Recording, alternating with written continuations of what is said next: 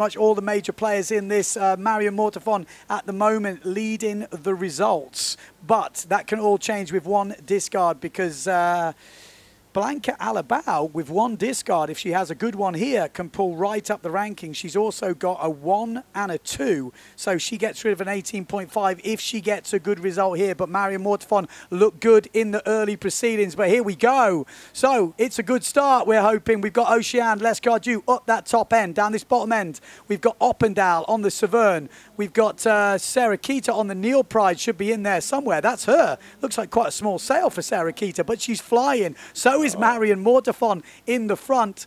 We've got Cousin Castell a little bit further back.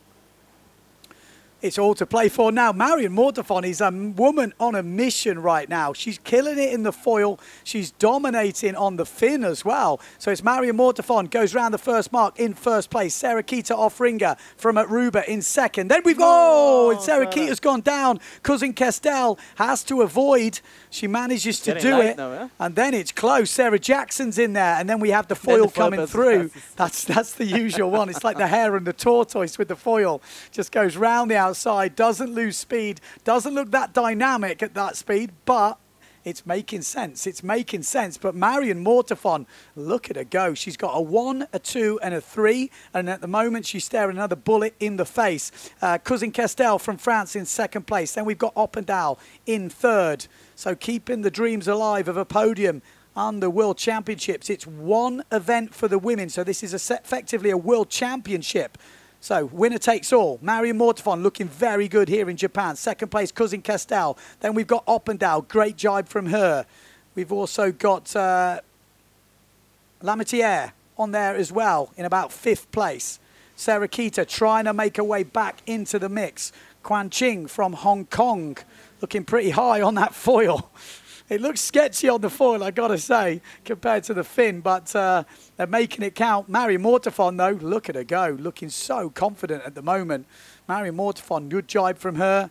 Just needs to get out of that jibe nice and clean. Cousin Castell looks so jibes into a hole and she falls straight off. So that opens the door. Lametiere is going to have a good run here, but Sarah Keita has already made her way right back into the mix.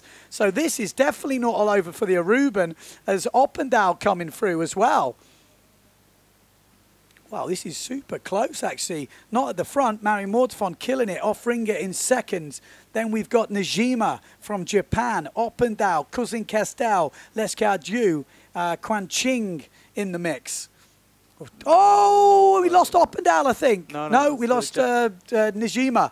So Najima goes down. Mortefon already round and clean. She's going to win this. Sarah Keita, great jibe from her.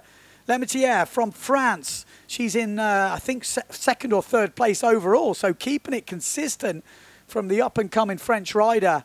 But there's only one person who's going to win this. Great race from Marion Mortefon, led from start to finish. She punches the air. It's got to feel pretty good to win on the fin. It's been a long time since we've done some proper fin, full power racing. Sarah Keita makes it all the way back to second place.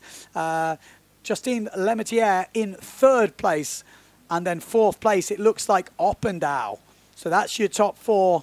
And we'll have to get the official results of the rest of the women. She looks a bit tired. What's more tiring, foil or fin? Well, I've not been on the fin for a long time, but what I heard, like the guys are saying, like one heat feels like 20 foil heats. Yeah, it's tiring. Especially in these conditions. I remember doing the Deafy Wind on the fin, and I honestly felt like I'd done a year's worth of sailing. Now. It's very choppy.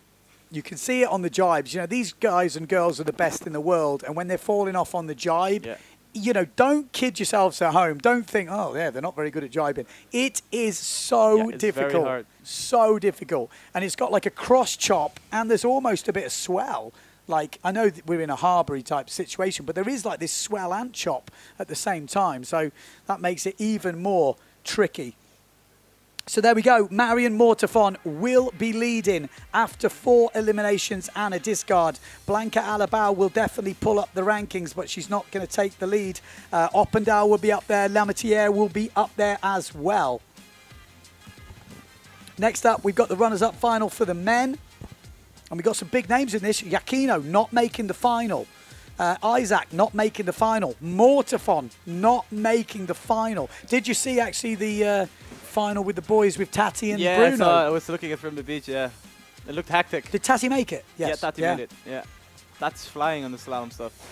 Look at Keeping that, the Finn dream alive, right? Yeah, exactly. What a great race from Mario Mortafon. She knows that's a big one. That is a big one. In a big fleet like that, one mistake can cost you a